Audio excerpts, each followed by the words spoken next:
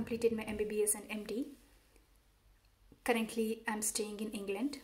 I do teach and practice Hatha Yoga. I believe there is a supreme power or higher power, and without the will of that higher power, nothing can happen.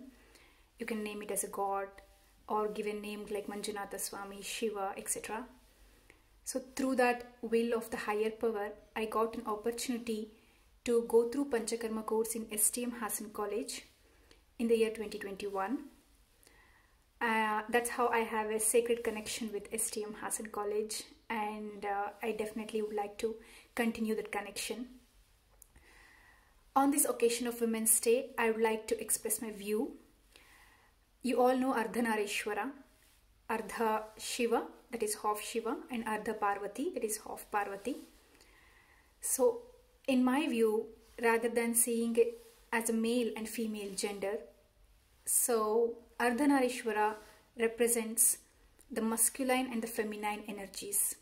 That symbolizes that one is incomplete without the other. So the masculine energy is definitely incomplete without the feminine energy. So in scriptures it has been told that Shiv is Shav without Shakti. So feminine energy is as necessary and significantly important as masculine energy. In the same way, even the feminine energy is incomplete without the masculine energy.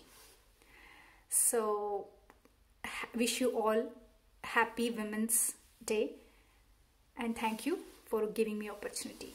Thank you.